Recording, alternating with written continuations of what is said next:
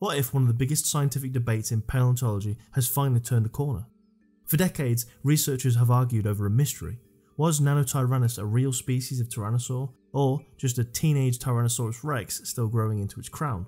Now, a new discovery from Montana has revealed evidence so detailed that it may finally tip the scales. And, if it holds up, it could reshape everything we thought we knew about the last days of the dinosaurs. In the Hell Creek Formation of Montana, paleontologists have been studying one of the most remarkable fossil pairs ever found, the so-called Dueling Dinosaurs. A Tyrannosaur and a Triceratops preserved together in what appears to be a deadly encounter frozen in time. For years, scientists couldn't quite place the smaller predator. Its size suggested a young T-Rex, but its bones hinted at something different. After years of preparation and detailed analysis, a new study has taken a closer look at that Tyrannosaur, and the results are fascinating. The evidence suggests that this animal was not a juvenile after all, but an adult of a distinct species, the long-disputed Nanotyrannus lancensis. To test that idea, researchers examined the bones at a microscopic level.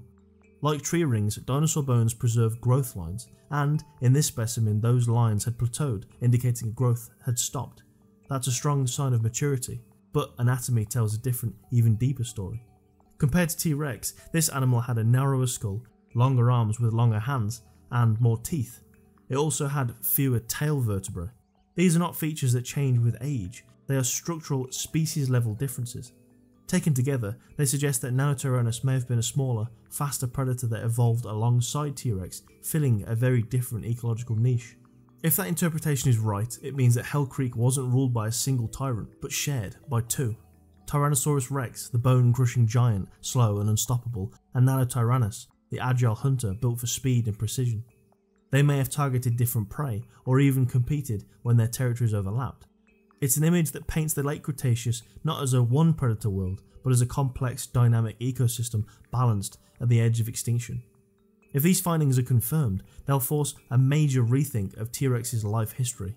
For years, many smaller Tyrannosaurus fossils were assumed to be juveniles, but if some of those were actually adults of Nanotyrannus, then our models of T-Rex growth, behaviour and population size will all need to be re-evaluated. That's how science works. New data reshapes old assumptions, and what we thought was settled suddenly isn't. Some researchers still argue that the evidence isn't definitive and that future discoveries could shift the picture all over again. But that's part of what makes paleontology so exciting. It's a story still being written, 66 million years later. For half a century, Nanotyrannus was paleontology's ghost, a name whispered, debated and often dismissed. Now, with new technology and new fossils, the ghost is taking shape. Maybe it was real, maybe it was something else entirely, but either way, the mystery has brought us closer to understanding one truth. The age of dinosaurs was far more intricate, far more alive than we ever imagined, and it looks like Nanotyrannus was actually a valid species after all. If you enjoyed this deep dive, check out my video on how T-Rex became an apex monster, and subscribe for more prehistoric stories that prove science is never truly settled. But until the next discovery, stay curious.